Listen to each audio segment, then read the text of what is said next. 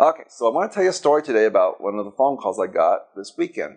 So one of my very best clients called me and he says, "Oh my gosh, I went outside and my beautiful Honda ATV is gone, stolen from his backyard. It was chained to something with a chain, but was completely stolen." And so he asked me, "Well, isn't that covered under my homeowners?" Of course it is. It's a personal property item. No, it's not.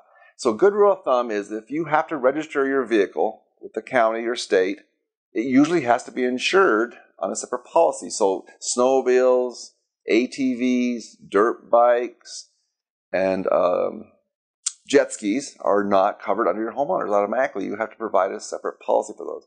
So this young man who lost his ATV, I said, "Well, let me do a quick quote. If you'd had it insured, it was $93 a year to insure his ATV. So just don't think it's covered by your homeowners because it's in your garage.